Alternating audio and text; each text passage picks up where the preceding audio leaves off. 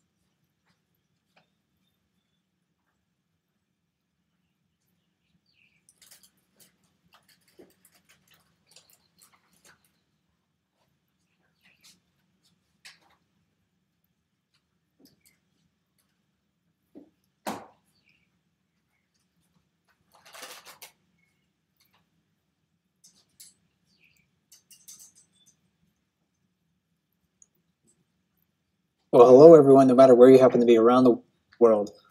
This is Mike Fitz, your resident naturalist with Explore.org, the world's largest live nature cam network. And welcome to this latest play-by-play broadcast brought to you by Explore.org and Katmai National Park. During this event, I'll be narrating the bear and salmon activity as we see them live on the webcams at Brooks River in Katmai National Park. I have several webcams out, so we'll be looking at the falls cam. We'll be going downriver frequently to look at two different perspectives on the lower Brooks River, including this wonderful family. I think they'll give us plenty to talk about during the next hour or so. But this is a live broadcast, so we never really know what we're going to see on the webcams. It could be just bears sitting around, but there could be also a lot of other activity to discuss. So I'm glad you're here this evening, and I have a couple of wonderful camera operators who are helping to drive the cameras, alerting me to things that they see to give us some great views of the river. I'm not physically at Brooks River. I'm actually in my own neighborhood, which is currently northern Maine. So it's pitch black outside right now, but we're still several hours away from sunset at Brooks River on the other side of the continent. And if you're not familiar with Katmai National Park or the location of Brooks River, let's take a quick tour here. Brooks River is located in the west central portion of Katmai National Park on the Alaska Peninsula. And Brooks River is about 1.5 miles long, and it's bisected by Brooks Falls. Along with our webcam partner, the National Park Service, Explore.org hosts and maintains several webcams along the river The signal from those cameras is sent to 2 radio repeaters on the top of Dumpling Mountain, and then those repeaters send the signal wirelessly to the small town of King Salmon, about 30 miles away, and that's where it gets hooked up to the rest of the internet. Going back to the river for just a second, on today's broadcast, we'll be looking at the falls camera once again. So that's would be the star on the left side of the screen, and then also the River Watch camera and the lower river camera. So both of those cameras we'll be looking at from time to time too. And I also have several questions queued up, depending on what the bear activity is like. Hopefully we'll work those into the broadcast. Those are submitted in advance using the Ask Your Bear Cam question form. You can find a link to that in the featured comment at the bottom of the page on the Brooks live chat channel on explore.org. And thanks to everybody who donated to the Otis Fund over the past month. It's been incredibly successful. Recently, we reached our goal of $100,000, and explore.org will match that donation up to $100,000. So you just raised $200,000 in total for the Katmai Conservancy, which is the friends group for Katmai National Park. So I'm very heartened by everyone's generosity. It means a lot to me. It means a lot, even more importantly, it means a lot to the bears. So I sleep a little better at night knowing that there are so many people out there who care about Brooks River just as much as I do. So thank you once again for that. But let's take a look around the river here for just a moment and see who's doing what for the moment. It looks like we have a younger bear that's been hanging out on this rock for a period of time. This is number 908, I believe. She's a bear that was born just a few years ago, so is not quite an adult bear, still in that independent juvenile stage. We call those bears sub-adults. And this is the spot that this bear went to with her mother frequently as a cub. Her mother is using the river.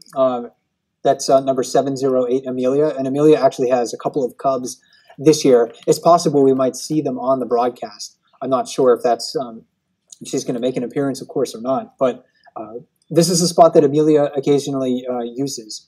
And I mean, I always kind of wonder whether bears, find comfort in places that they visited in the past. I certainly think they find comfort when they're able to experience places that can give them access to a lot of food, and if they can find food in those locations. So maybe perhaps sitting on this rock, looking down into the water, not only does this bear have a better perspective looking down into the water, maybe able to pounce on fish that will swim right in front of it, but they're also, I can't discount any possibility that there could be some other level of comfort going on in this bear's mind right now. So this is the Brooks Falls camera that we're looking at. I'm sure our camera operators will pan towards the falls, where there are a couple of other bears fishing recently. We're going to go downriver, though. The lower river area right now, really, if you're a bear, is where it's at this time of the year. This is where the salmon are accumulating after they spawn and they finish. After they finish spawning, the second they die, there's no returning to the ocean for them. So once they enter fresh water, it's basically a one-way trip for them. And we find when salmon, after they spawn and die in large numbers, the lower river attracts a large number of bears. The structure on the left side, upper left side of the screen is a wildlife viewing platform. That's what visitors and tourists and rangers and people like myself will utilize to watch bears at the river during the tourist season. And Brooks River is never officially closed to people, but right now there's no facilities open at Brooks River. No one's flying planes out to the river right now. There's no water taxi to the river, so access is pretty difficult. You basically would have to have your own boat or plane, for example, to fly it in. So not really, no one's really visiting the river at this time of the year. So if you catch a glimpse of the bridge or the wildlife viewing platforms, they're going to be empty at this time of the year. But the river is still full of bears. In fact, we're approaching the end of October. We're almost there right now, beginning of November. and we're still seeing a lot of bears at the river. And I think that has to do with the number of salmon that utilize the river this year. It's been able to, there's been a lot of food around that's kept the bears in the vicinity. And that was actually, as we take a different look at this same family on our lower river camera, that was actually a question that came up in the Bear Cam question form. Earlier this week, Kathy asked, does this year's abundance of fish impact when the bears go into hibernation? And do they fish longer? Will they hibernate earlier? And, you know, it depends, Kathy, on each one of the bears and their health, their fitness, their hunger level, their energy needs. As we look at this family right here, and this is number 273, and her yearling cubs, she actually has 3 of them. One just wandered a short distance away. As we look at this family here, it seems like, you know, just from my anecdotal perspective, watching the cameras, and when you watch the cameras, you're not getting a systematic, you know, view of the river because the camera doesn't see the whole perspective of the river at the same time. But it does seem like there are a high proportion of mother bears with cubs, a high proportion of bear families still at the river, especially compared to other classes of bears. So adult males, single adult females. We still have a lot of subadults on the river, but it seems like compared to what we find earlier in the summer, there's definitely a higher proportion of families still on the river. And I think that might be because some of those other bears can, you know, gain the fat reserves that they deem necessary to survive winter hibernation just a little bit easier than mothers and cubs. Mothers are, you know, not only eating for themselves, but they're eating to protect, you know, of course, their offspring. They need to spend a lot of time in vigilance behaviors, looking for threats. So they're devoting a lot of energy to raising their offspring, and that makes it more difficult for mother bears to gain fat reserves compared to an adult male. You know, a big adult male sitting up at Brooks Falls all summer, like a couple of them that we'll pan to real quickly. You know, they don't have to. These 2 bears don't have to worry about anyone but themselves. So they're up there. They're fishing for salmon, gaining, you know, the body mass that they need, and devoting those calories that they intake solely to their own survival. But a mother bear like 273, who's in the middle right here, resting her head on one of her cubs, you know, she's eating. She's for herself. She's trying to gain her own body fat, but she's also nursing her cubs from time to time. So she's devoting a lot of energy into milk production. Especially in the springtime when there's not a lot to eat. She's sustaining her cubs' growth at that time of the year. So I think it seems like, and again, I'm not sure if this is, you know, a scientifically accurate statement, but it does seem like, you know, we have a higher proportion of mother bears on the river right now because they have maybe a harder time gaining those calories necessary to survive winter hibernation. But the availability of food, to go back to Kathy's question, you know, really does help dictate, you know, when bears go into hibernation. Brown bears are not obligate hibernators. So it's not like a ground squirrel, for instance. We'll take a different perspective here. We'll look at one of 273's cubs just out walking around. This is just downstream of the view we were looking at before, just from looking at the other side of the river. When you think about Arctic ground squirrels, they are obligate hibernators. They must hibernate. It's not a choice that they have. But both brown and black bears don't need to hibernate. They can remain active all winter in the right conditions. If the climate is mild enough and if they have at least some access to food during winter times. But still, hibernation is an unconscious choice in these bears. Even if bears are remaining active throughout the winter, their metabolism is usually greatly slowed down by then. So bears, one of the unique things about bear hibernation is that they're not, they retain, I should say, the ability to get up, walk around. So they may have a greatly reduced metabolism, greatly reduced, you know, or no appetite in the wintertime. If they're in a fully hibernative mode, they don't have an appetite. But brown bears and some black bears in southern parts of the United States can remain active year-round, and even in far northern climates where If you're exposed to the seacoast off of the coast of Alaska, some bears can remain active. That happens on Kodiak Island, where there's at least a few adult males every year that remain out of dens all winter. They're not really eating a whole lot. They're they're not they're doing a lot of this. They're just kind of like laying around, is mostly surviving on their fat reserves, but they can remain active all year. I think a lot of the bigger adult males have maybe moved on to other areas at Brooks River or from Brooks River, other areas in Katmai National Park where they might try to find some very late runs of spawning salmon, or maybe they're just wandering towards their denning sites. But on average, adult males are the last to go into their dens. It's really pregnant females who go into the dens first. So we're not really seeing a lot of single adult females at the river this year. And that's because they could be going to just different places to fish. Or, some of those single adult females that we're watching this summer could be pregnant. So they need to head to their den sites and get into their dens a little bit earlier to begin to gestate their cubs compared to adult males like the ones that we're seeing right here. So Brooks Falls, like I mentioned before, is not one of the best places to fish at this time of the year, just because the salmon are no longer migrating upstream. There's fewer and fewer salmon available to the bears in the river because most of them have already spawned, so the bears are really just scavenging scraps for the time being.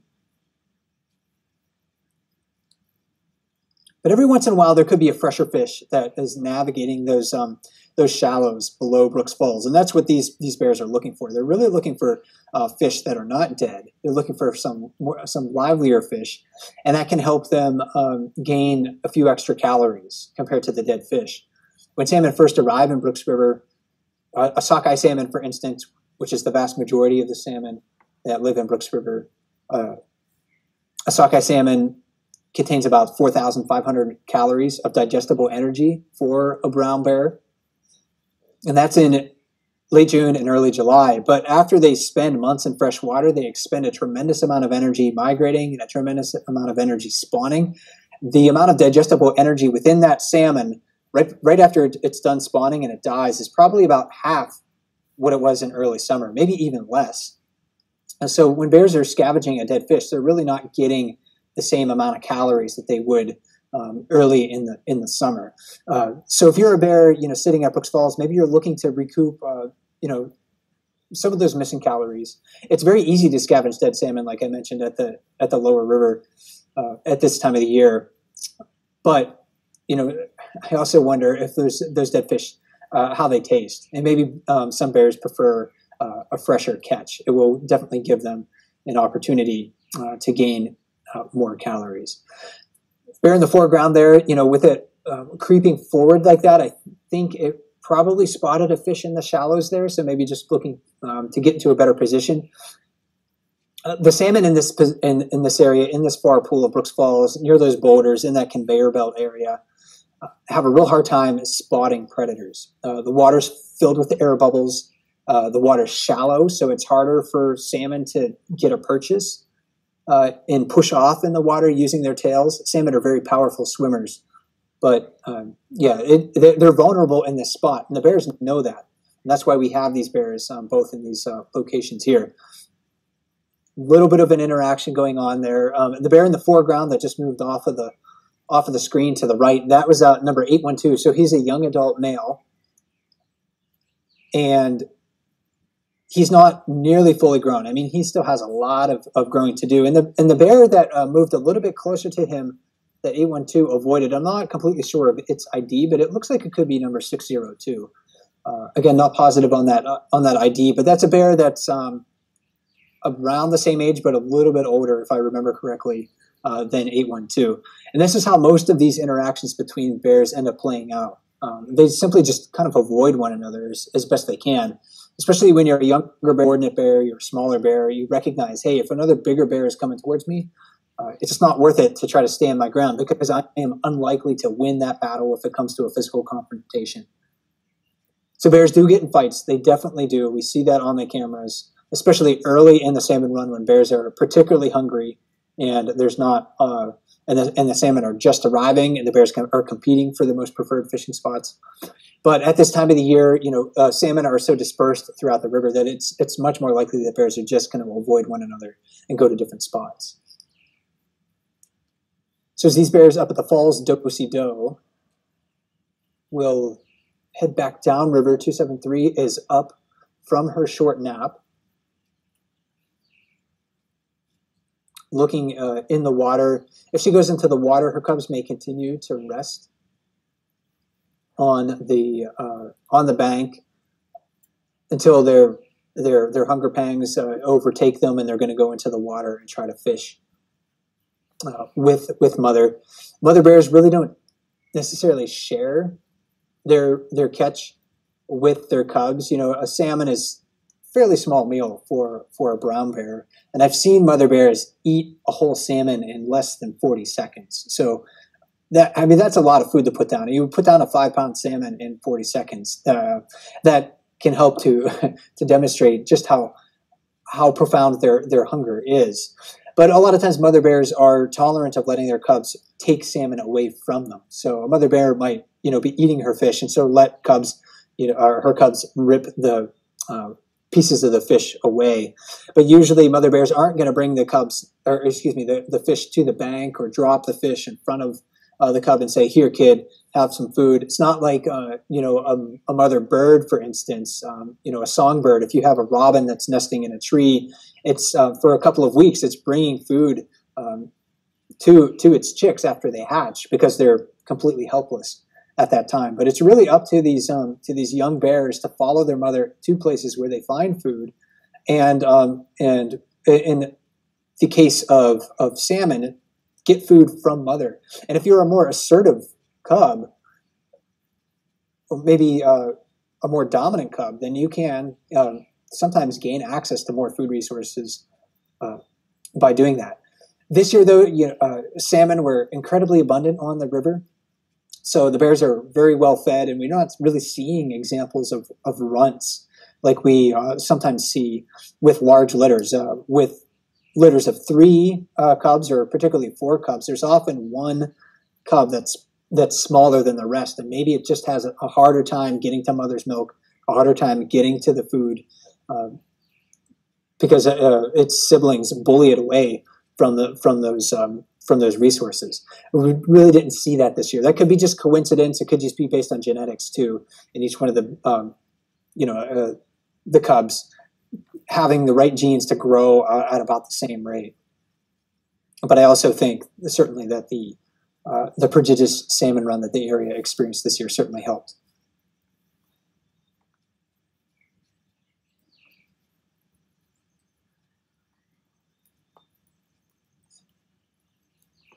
I'm going to head back up the Brooks Falls here for just a moment.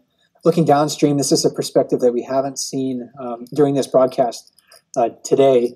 A couple water droplets on the camera housing right now. It's been a cool, drizzly day in Katmai. There's a touch of snow on the mountains. If the sky's clear and you get a look at Dumpling Mountain or Mount Katolanat on the cams, you can see a dusting of snow. So wintertime is fast approaching this area right now.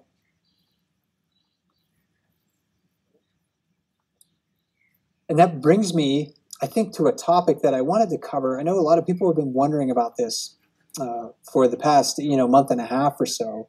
And I really was looking for a good opportunity, during one of the, final, at least play-by-play broadcasts for the year, to talk about where bears to go to hibernate. The bears that we see at the falls, they'll be on this camera right now. They're going to be departing the river fairly soon. The family that we're looking at downstream, 273 and her cubs, they're going to be departing the river fairly soon. But a lot of people are wondering, where will they go overall, and when will they begin to hibernate? I covered that just a little bit at the earlier in the broadcast, but I think it's worth going over once again. The bears, in Katmai will start to hibernate in November on average. Pregnant females are the first bears to go into the den, and then it's a mix of subadult bears, non-pregnant females, family groups, The last bears typically to enter the den are the adult males.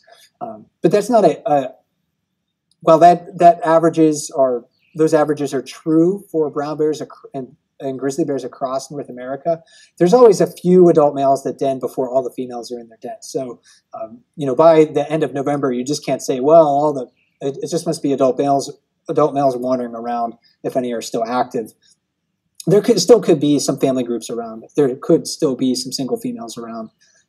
But on average, most of those will be in the dens by then. It'll be only, the largest group of bears remaining out of the dens by the end of November will be adult males.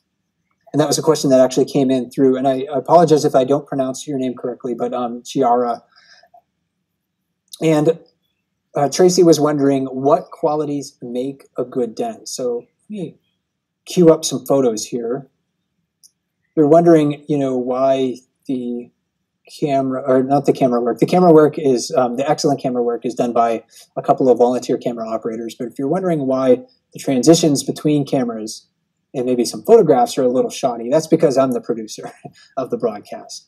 But I wanted to bring this picture into our discussion when we're talking about where bears go to den and what the qualities of a good den, because this is about the habitat that bears are going to when they make their dens. This spot actually is a little bit rocky. This is Dumpling Mountain. This is just north of Brooks River. So when you're watching the lower river cameras, especially the River Watch camera, and it looks upriver, and you see a mountain on the horizon on the right side of the screen, that's Dumpling Mountain.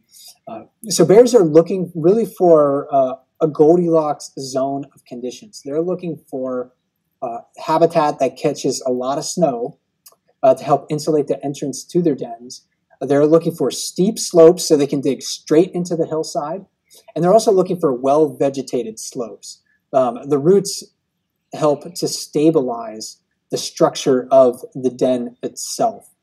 And just uphill a little ways, maybe a third of a mile or so, half kilometer, something like that, from this last picture, but looking at a south-facing slope, the couple of holes right in the center of that photograph are old bear dens on Dumpling Mountain. And this is a picture that I took in May. And you can see towards the top of the photo a couple of patches of snow still lingering there. And this is a very steep slope. This is something probably like a 30-degree slope, 20-degree slope or something like that.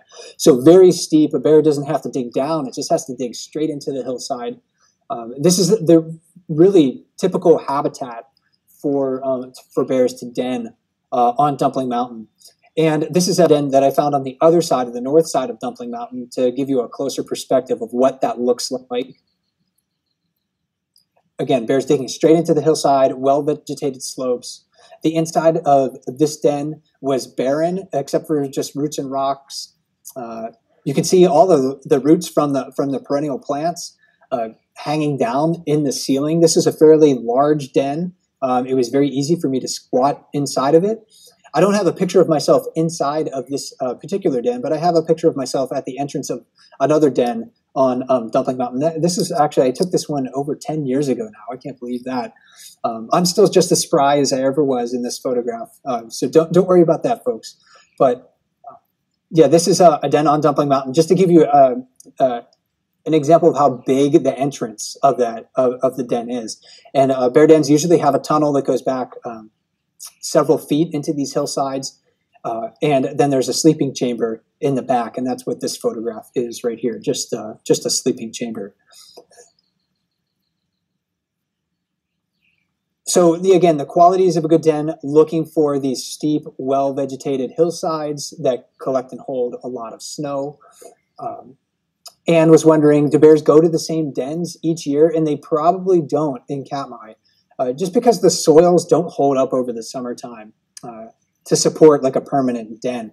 However, bears are probably going to go back to areas where they know they can find good denning sites. They seem to have a fidelity to particular denning areas. So a lot of bears on Kodiak Island, for instance, have been tracked to go back to their denning, to at least within a kilometer of their old den sites.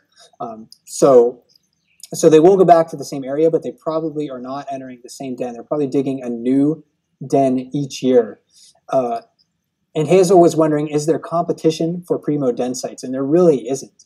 Just because that habitat across Katmai is really widespread. This is just where the X's are. This is a few examples of where bears from the river have gone to den over the years. The ones that are farther away were tracked or were determined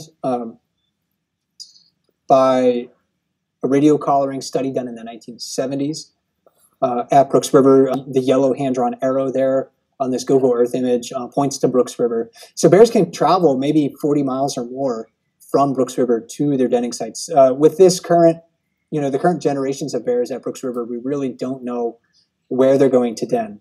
But you can rest assured that they're probably going to places like what we find on Dumpling Mountain. So these steep, again, well-vegetated slopes. But there's ample denning habitat in the park, so bears are unlikely to feel any need to compete for these spaces.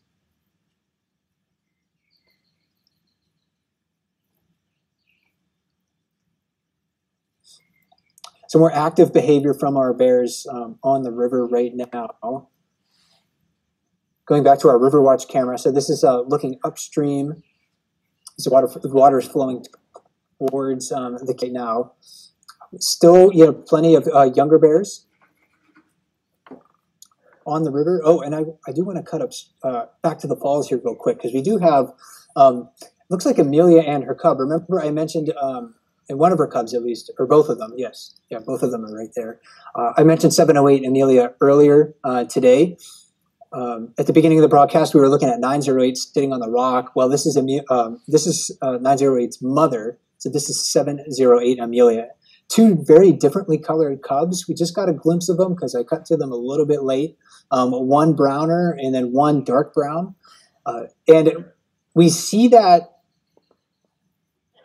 occasionally. It's not uncommon to see that in bear cubs, to have different fur colors. And just like in people, fur color in brown bears is genetically determined.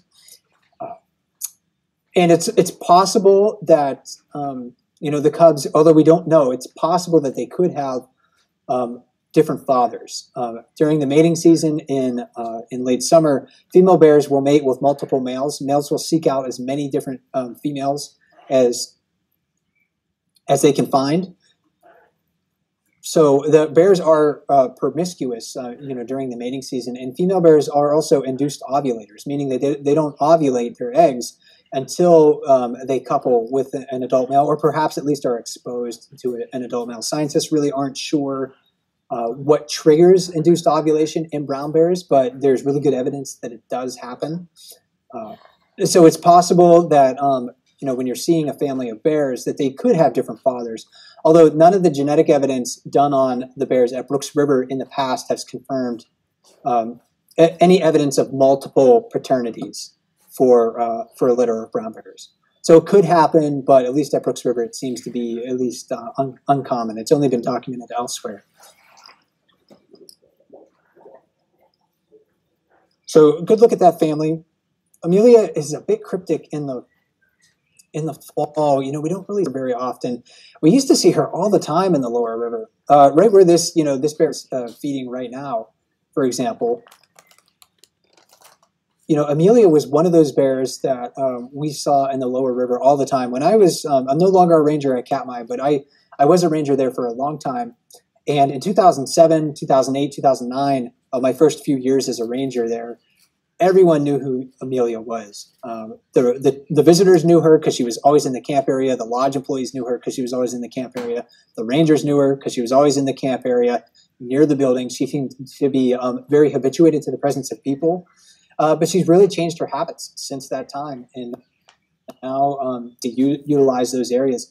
Maybe she was just forced to use the area near Brooks Lodge during the tourist season because that was the only habitat available to her. She was willing to tolerate the presence of people because she wanted to avoid, competition with other bears. Maybe now, as an older bear, a more experienced bear, a larger bear, she's able to find space elsewhere along the river. But this, her story really isn't that uncommon. These younger bears that we're looking at on the River Watch camera right now are it could be experiencing similar pressures, not pressures from people at the moment, because there are very few people at Brooks River. But in the middle of summer, when there are more bears on the river, and when there are maybe greater numbers of people, the dynamic of where bears go on the river can be quite different. We'll find the adult males dominating access to the best fishing spots up at Brooks Falls, and many of the younger and smaller bears relegated to less productive fishing areas downstream. And a lot of those bears will be utilizing the lower river areas, not because it's a good place to fish in July. Typically, it's not. We had some exceptions to that this year just because of the number of salmon. But typically, in a year where there's not a whole lot of salmon, or a more average salmon run, I should say, when we get maybe a million fish in the Naknek River watershed, perhaps 200 or 300,000 in Brooks River, the fishing in the lower river area where this bear is right now, not that great in July. So a lot of these other bears are relegated to, again, those less productive fishing spots. This spot where this bear is walking right now, right off of this grassy island, has been a very popular place for bears to fish over the last 2 months or more. Salmon really seem to be collecting in that deep pool right below where that bear is looking now. And you can see, bits of fish carcasses. Those lighter specks on the grassy bank. Evidence of how frequently bears have utilized this spot. If you were to go to Brooks River tomorrow and for some reason the bears would just vanish, you would find evidence of bears all over the place.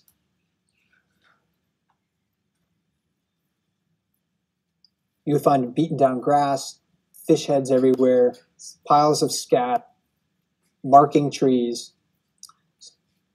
And that was really one of the first things that I can remember about Brooks River, and going there during maybe my first week or two at Brooks River in 2007. Is that I saw hardly any bears there at that time of the year. It was May, not a lot of reason for bears to gather there, but I saw signs of bears everywhere. And that'll last, throughout the fall months.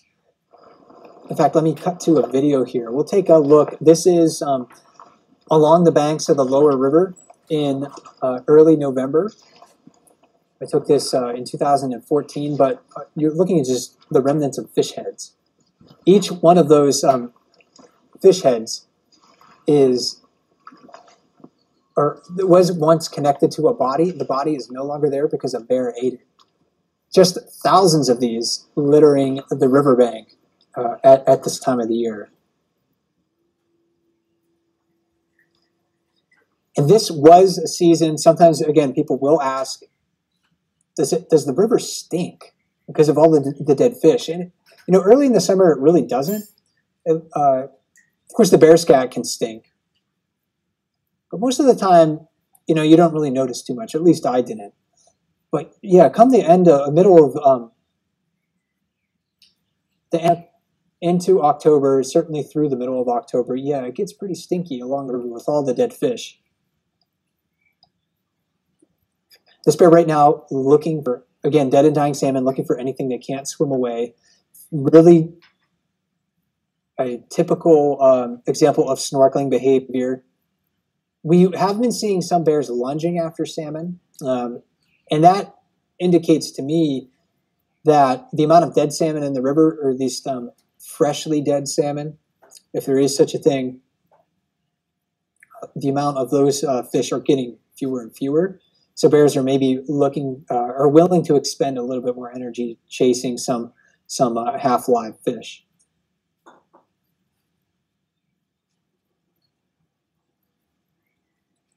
And if you joined the broadcast late, I'd like to welcome you to Brooks River in Katmai National Park, Alaska. My name is Mike Fitz. I'm the resident naturalist with Explore.org and also former park ranger at Katmai. And I'm very thankful for the opportunity that Explore.org has provided me to continue to share my knowledge and love of this place with everybody. So I'm glad you're joining me today. I'll be with you too, talking about bears and salmon here on the webcams until the topic.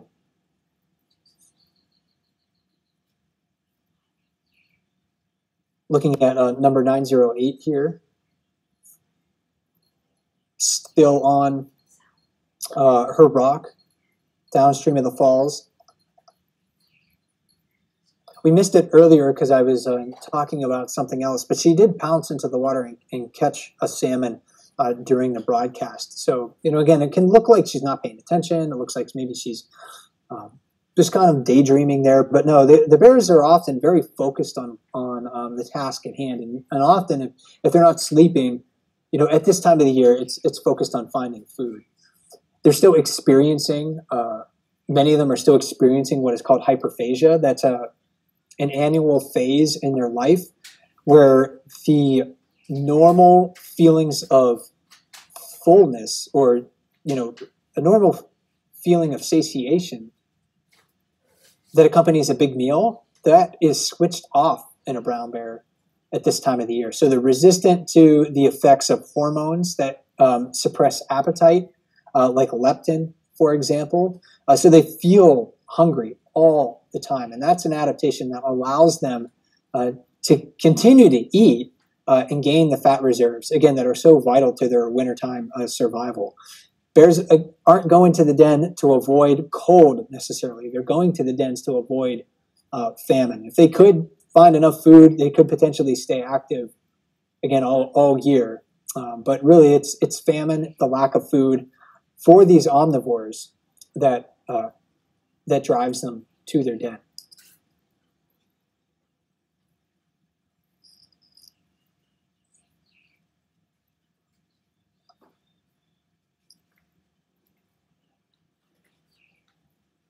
And as we look at number 908 here, just sitting on her rock, another question, kind of regarding hibernation in the bears here at the river. Roy asked, how do individual bears know when to hibernate?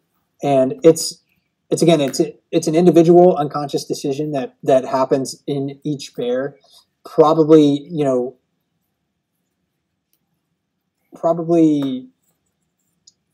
somewhat tied to body fat, but it's also tied to other rhythms, hormonal changes that happen within the bear. Weather and daylight also is a factor. The onset of cold weather has been correlated with the time that bears enter their dens. That was first sort of documented in Yellowstone by John and Frank Craighead during their pioneering bears in the 1960s, but it's been that correlation's been corroborated in subsequent studies. So in years where the weather turns colder, maybe there's less food available. If the weather turns colder earlier in the fall, that bears may just say, you know what, it's not worth me going for more food. I'm just going to cut my losses. I'm going to go into the den. But there's, again, also hormonal changes. They also experience sort of like a circannual rhythm that tells them, hey, it's time to go into the den. And it looks like maybe 273 here, who we were looking at earlier in the broadcast, has moved upstream. Unless this is another family group. Hard for me to identify when they're walking away like this.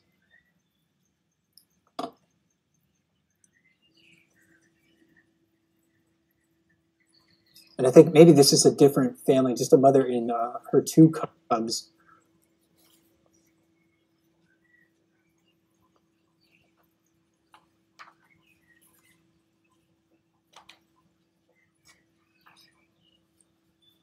Cubs of this size, when they're yearlings and 2.5-year-olds, so when they're in their second or third summer, they're often experiencing their last summer with mother.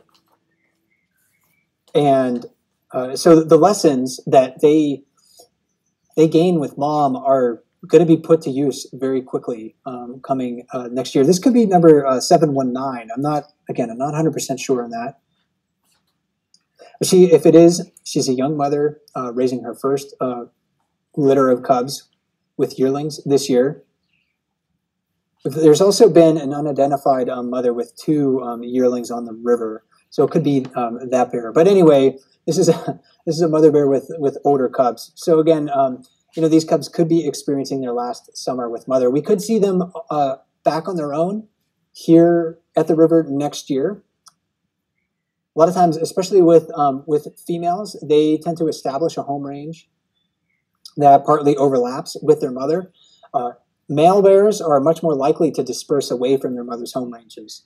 That's not always the case. We definitely know of adult male bears at the river that were raised here, and they still encounter their mother during the summer. But it's certainly more likely for a male bear to disperse away from their mother's home range than a female.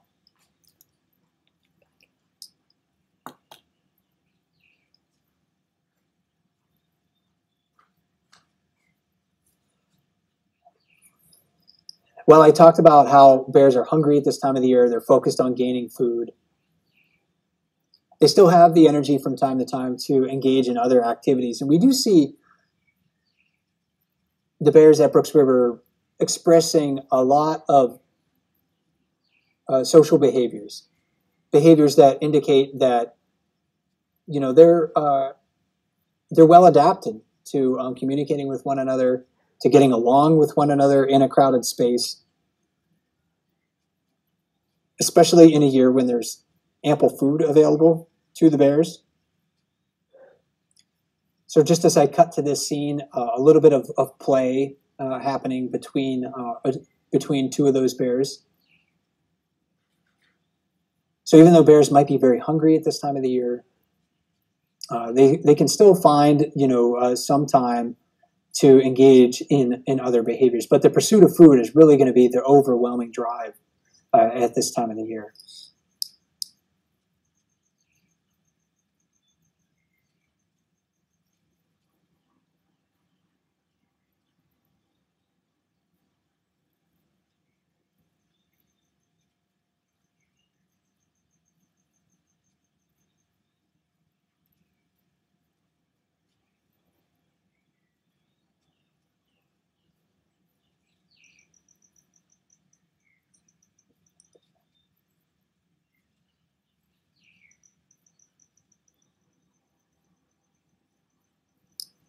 Just for a moment, taking a look at our other cameras to see what's happening. A lot of bears moving around right now. At the beginning of the broadcast, we had bears that were pretty stationary, but it seems like all their appetites have picked up.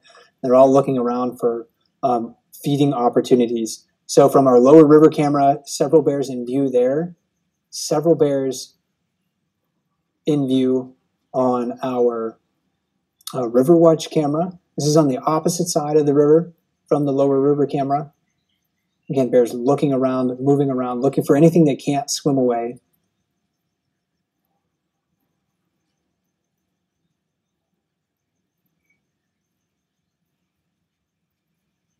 And just looking at this scene right now, it's clearly evident, if you were watching the cameras a week ago, 2 weeks ago, how much lower the water level is in the mouth area of Brooks River. Brooks River ends really just to the left of this view, another few hundred yards.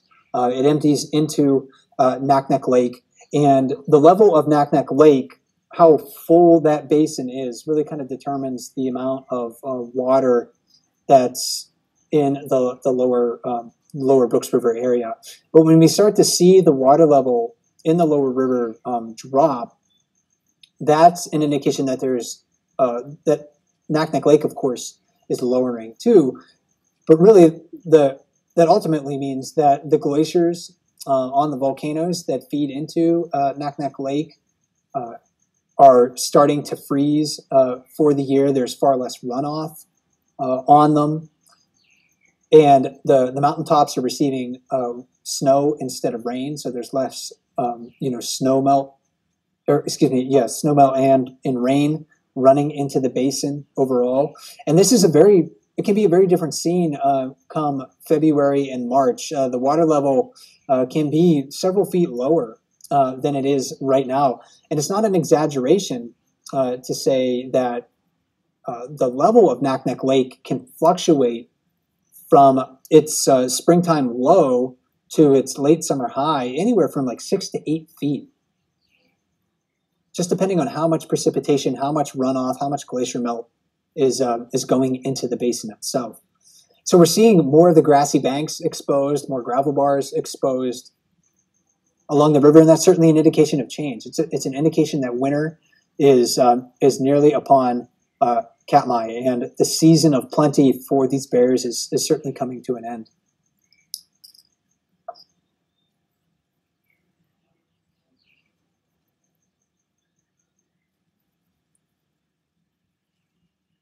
I'm going to head back up to Brooks Falls here, looking at a different bear sitting in the water, licking his lips there.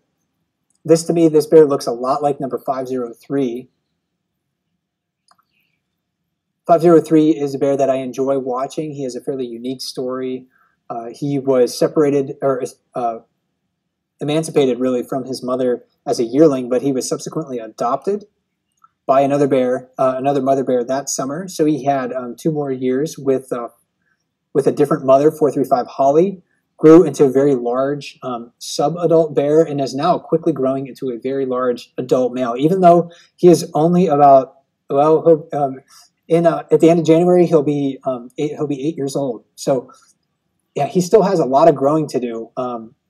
But he's one of those bears that we see expressing a high level of tolerance for other bears, a lot of playfulness towards other bears. He seems to have a knack at avoiding at least confrontation at the falls, even sometimes getting some of the more dominant males to tolerate his close proximity. So 503 is a great bear to watch. I'm very curious to see how he behaves as he matures into a fully grown adult. And that's not going to be for a few more years.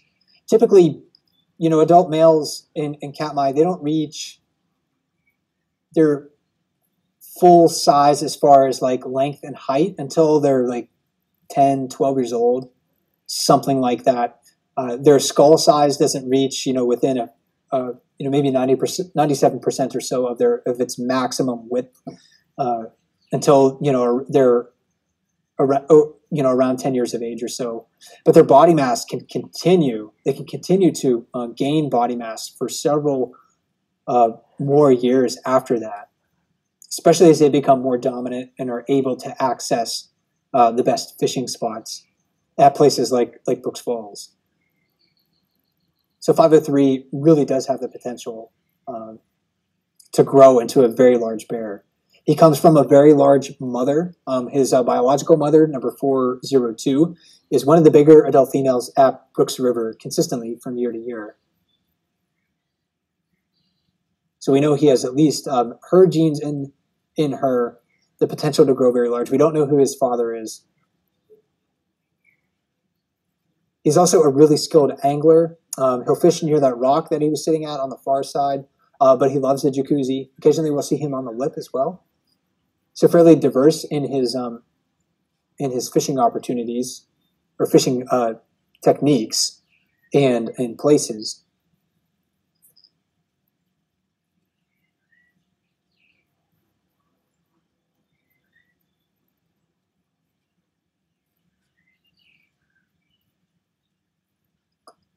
When we see bears moving from one spot to another at the falls fairly quickly, that means they probably have a good idea that they're not going to find one great opportunity in any one spot. So they're just looking for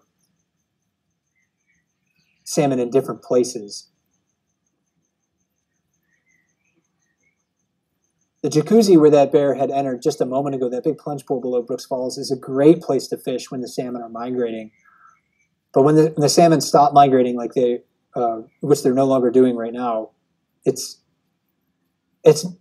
not as productive. So again, snorkeling, looking for things that can't swim away, scavenging for dead salmon, those are going to be the more lucrative opportunities in October.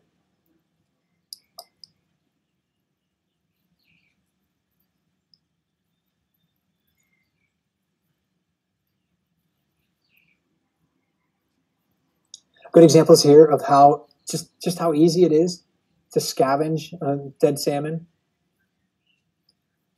These bears just in an eddy of the river, a slow-moving portion of the river where there's a deeper pocket of water. Salmon collect there.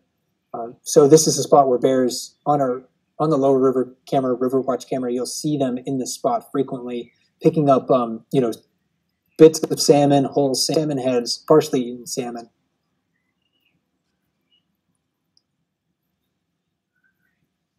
Still many gulls along Brooks River. For this time of the year, I think that's also, again, an indication of how large the salmon run was. They still might be feeding on salmon eggs. We're not really seeing them bobbing in the water like they were before. 2 weeks ago, you would have seen a lot of gulls, diving as best they could into the water, and bobbing their heads in the water to pick up salmon eggs. Not as much of that right now, though. I think that's an indication, again, that most of the salmon are done spawning. There's not a lot of free eggs drifting in the water.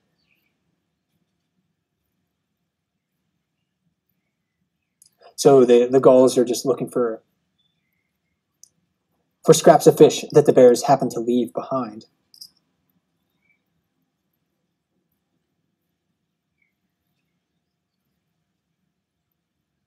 So going back up to the falls here, this again is 50. If my ID of this bear is correct, if this is 503, we can see that he's a tubby guy. Definitely has a good bit of fat reserves on him, but not nearly as fat as the fully grown adult males at the river. That's not surprising given this bear's age, relative age or so. Again, presuming that my ID is correct. Younger bears are not just devoting energy to their body mass, but also growing their overall frame, so their skeletal structure.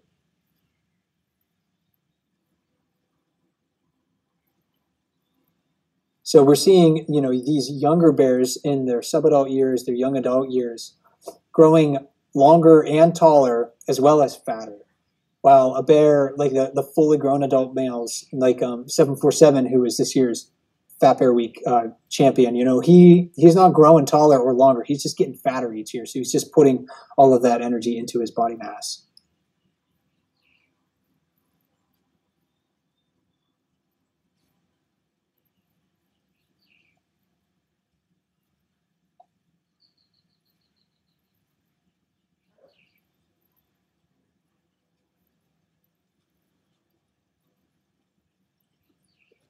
We'll head back downriver here for just a few moments. A gathering of bears upstream from the River Watch camera. Again, a really lucrative place for bears to fish.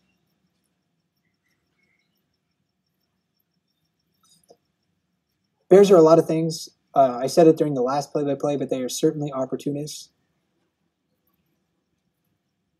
They have long memories associated with food, locations where they can find food.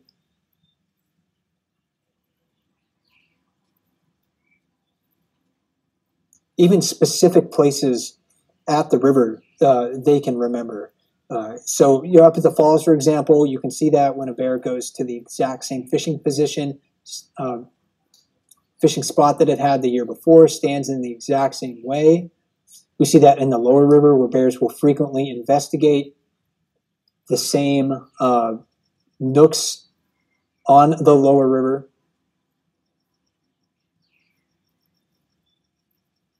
And that's an adaptation that has helped bears survive throughout their evolutionary history, likely, because they do live in a feast or famine world. Summertime is a time of feasting for them, but wintertime's a time of famine for them. And their curiosity, their ability to remember where food is, has again served them very well over their evolutionary history. Recently, though, that's brought them into some gotten them into some conflict with people, because those same traits that help them to survive in nature, if they, for example, find unsecured garbage or a bird feeder that's been left out too long, or at the time of the year where when bears are active, or pet food that's left outside, Bears are unlikely to forget those food sources just as much as they were unlikely to forget the location of a good fishing spot in the river. Thankfully, in Katmai National Park, strict regulations regarding food storage prevent bears from associating us with food. That's a long story that we can try to get into in some other time. It wasn't always like that at Brooks River, but the National Park Service and the rangers do a very good job, and everyone who visits the park does a very good job, on average, of keeping bears away from food. But in other parts of North America, that's not the case. Black bears and even grizzly bears and brown bears can still get into food that's left unsecured. So if you're living in bear country, please make sure that you keep as much food and garbage inside. Secure that from curious bears, because they're going to look to exploit the easiest feeding opportunities that they can find. Bears are just being bears, so we can't blame them for doing what they're doing. That's just how they make a living. I think we owe it to them to make sure that they're focusing on the foods that they can find in nature and not the easy meals that we might accidentally provide to them.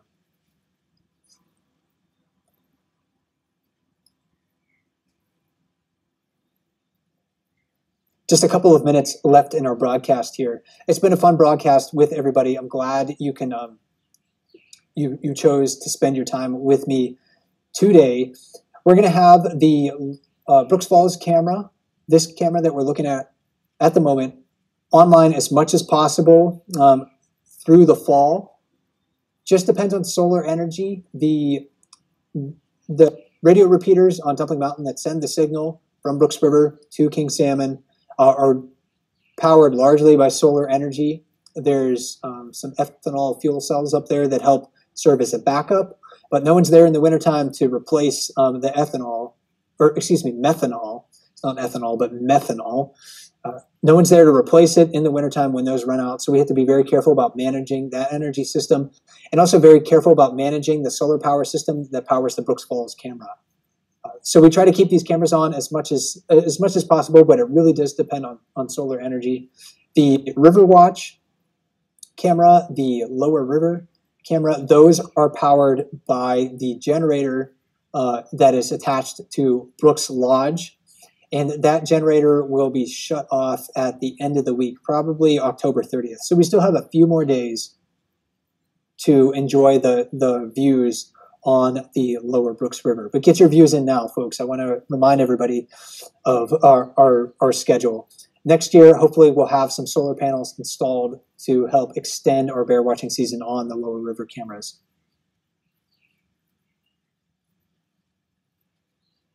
This is certainly a season of change at Brooks River. You can see how brown the grass is. The life of and the abundance of summer that we enjoyed with the green grass, the leaves on the trees, the fresh salmon arriving from the ocean in hundreds of thousands of them. That's coming to an end right now. Everything's going into dormancy.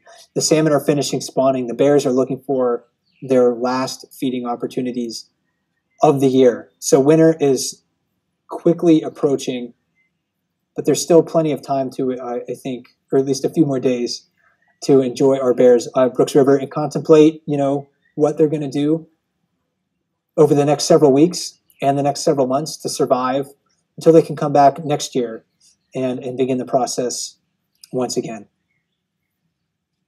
Thanks for joining me on this play-by-play this evening. Again, my name is Mike Fitz, your resident naturalist with Explore.org. I'll be back online on the